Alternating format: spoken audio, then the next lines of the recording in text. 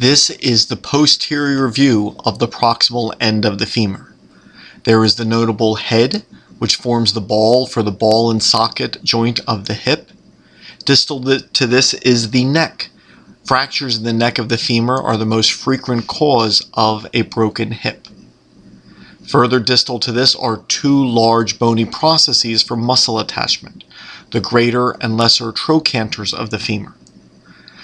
Distal to this, there is a V-shaped roughened region known as the gluteal tuberosity, where the gluteus maximus attaches.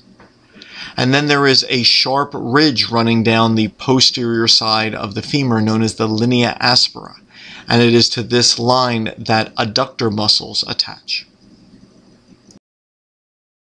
The anterior surface of the distal end of the femur has a patellar surface, a smooth area where the patella articulates at the knee joint. So as the knee flexes, the patella or kneecap moves across the patellar surface.